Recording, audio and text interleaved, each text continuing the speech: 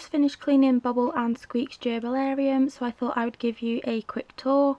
So because I've just cleaned them out, the boys are actually in their carrier there, so I thought this would be a perfect time to give you a tour just before they end up trashing the cage. So yeah, let's go ahead and get started.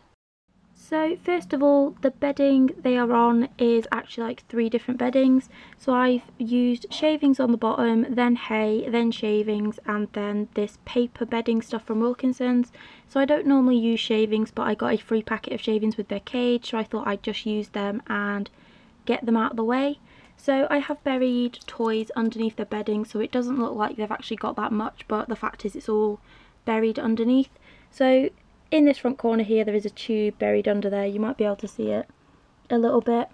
And then they've got a fiddlesticks bridge, and then they have a cardboard box there. And then in the back corner we have their, I think this is a climbing tower, I'm not too sure what it's called, but either way the boys love it. They have a little wooden block from Pets at Home just back there, and then they have a house just there. And then underneath, like I said, there are a few toys which are all hidden. So then on this side here we have a little wooden perch there, then we have a little wooden ledge, and then we have another little wooden perch. So the boys like to sit by the door when they want to come out, so I thought that it would be perfect to put those there rather than them having to sit on the level, so they can now have the choice to sit on the perches or the level.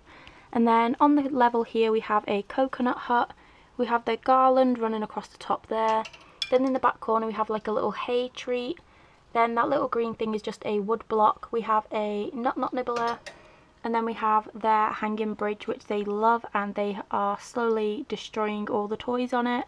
And then we have a sand ball just here, and then up here we actually have a edible garland. So everything on it is edible, and it's basically like made out of alfalfa and a few other things. So I thought that would be really nice for the boys, and it will take them a while to chew through as well. And then here we just have their food bowl. So I did have a coop cup in there, but I decided to change the bowl, so they just have a nice little red bowl there. And then around this side here we just have their water bottle. So the spout of their water bottle is just above their house there, I'm not too sure if you can see that. So basically they can jump on their house and get to their water, because I did have the water bottle on this side, but I noticed they were struggling to get to their water bottle once they've dug all the bedding how they liked it. So I thought if I put that there, they can jump on their house and get a drink easily. So yeah, that is just a quick cage tour of the boys. Now I'm just going to go ahead and put them back in their cage.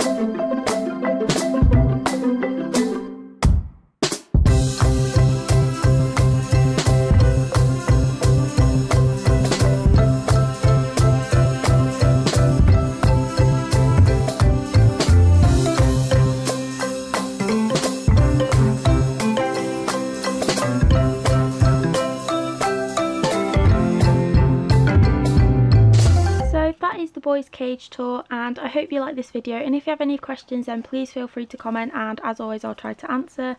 The boys are still darting around their cage like mad. They absolutely love it when I do a cage clean, but with the bedding it looks like there's not a lot, but the fact is it's because it's all packed down. So once I put it all in, I pack it all down for them, so then they can have fun basically unpacking it and making a ton of mess. So that's why it only looks like it's half full, but when I filled it, it actually came up to about here. So yeah, anyways, I'm just gonna go now and stop babbling, and thank you so much for watching, guys, and as always thank you so much for the support, and please don't forget to comment, rate and subscribe. Bye.